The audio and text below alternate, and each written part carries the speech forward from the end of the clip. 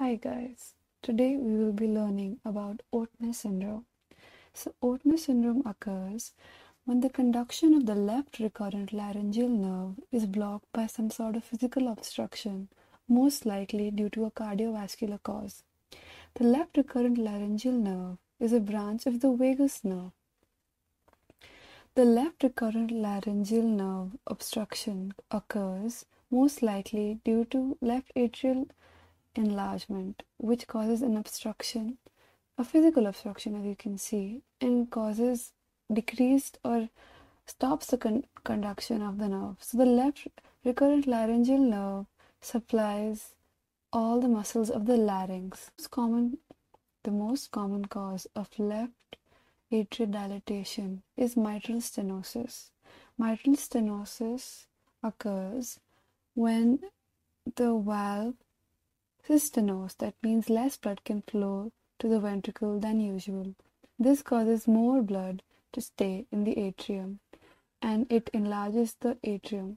This atrial enlargement, as you can see, can physically block the left recurrent laryngeal nerve and cause its palsy. Other causes of left recurrent laryngeal nerve obstruction are aortic aneurysm, pulmonary artery enlargement, pulmonary hypertension, and congenital causes like atrial septal defect, patent ductus arteriosus, and other causes.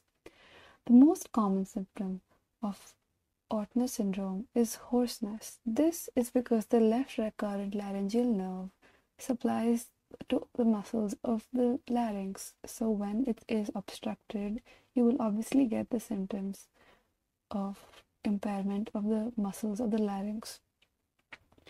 Other symptoms that you will find on your exam are dyspnea, orthopnea, cough, chest pain, and peripheral edema, which are also symptoms of mitral stenosis induced left aorta dilatation. Thank you for watching. And if you like this video, please like, share, and subscribe to my channel.